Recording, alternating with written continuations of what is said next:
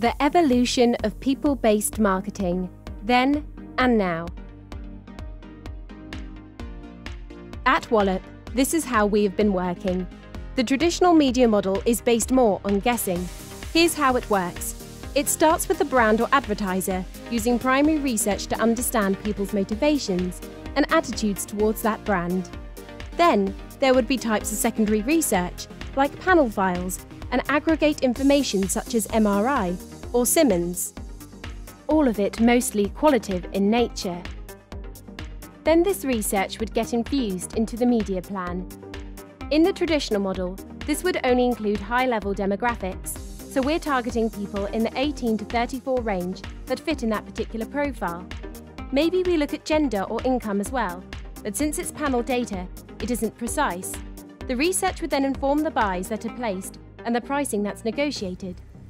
Next, we'd execute on those buys in hopes of hitting in broad strokes the customers we're trying to reach. But this is still a bit vague and unspecific. Then in parallel, we'd work with the established brand guidelines for the advertiser to build a creative brief for the specific campaigns. This could be anything from a product launch to a holiday campaign. The campaign dimensions would then yield the development of creative assets. Those would get trafficked and slotted into the chosen formats and outlets of the media buy. On a separate path, we typically have digital teams working on the experience side. Usually, this would be driving towards some sort of digital engagement that might be informed by high-level personas and journey maps. Then we define user stories to support website design decisions. After that, the experience would be built in hopes that it connects with the media we put in market. Altogether, we'd be aiming to generally reach the persona or broad target demographic that we created a plan around, and maybe that would match the experience we've created. When putting all these pieces together, it's still somewhat of an accidental experiment. Overall, it's really disjointed. How personally identifiable information changes everything. PII shifts the paradigm and lets us challenge the process and the silos that exist within it. By adding PII into the process, we're not dismissing research, but rather augmenting it. The difference is that we really want to focus on the audience development layer, using individual level PII to be thoughtful throughout the process. So now we feed that into the plan. The creative and the user experience. Starting with the plan, we're now able to match up where our target and existing audiences actually are, and how and where they consume media. This lets us be more thoughtful and surgical, and creating the plan and executing the buys. Some of the buys may still be done traditionally, but now we can layer in programmatic and addressable components, as we can target specific individuals that we're seeking in a much more discreet way.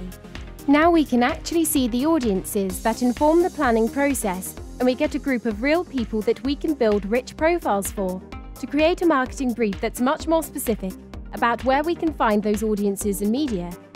It's a much clearer picture in determining how we want to communicate with them through creative and copy. Concurrently, we can execute that push element of the experience and also influence the poll side or the channel and side experience, so then more and more data start to infuse the automation and the decisioning processes.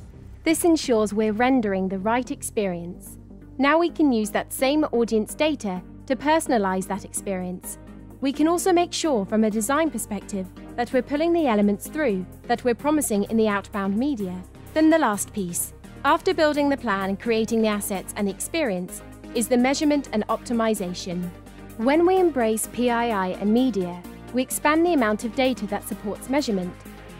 It's changing the way we can get more detail-level data back from the partnerships we have with addressable platforms, so we can understand who is clicking and making purchases, and who is receiving impressions.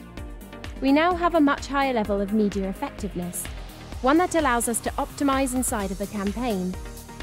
And all that data collection feeds through to the closed loop of the process and informs the next round of planning when we start again.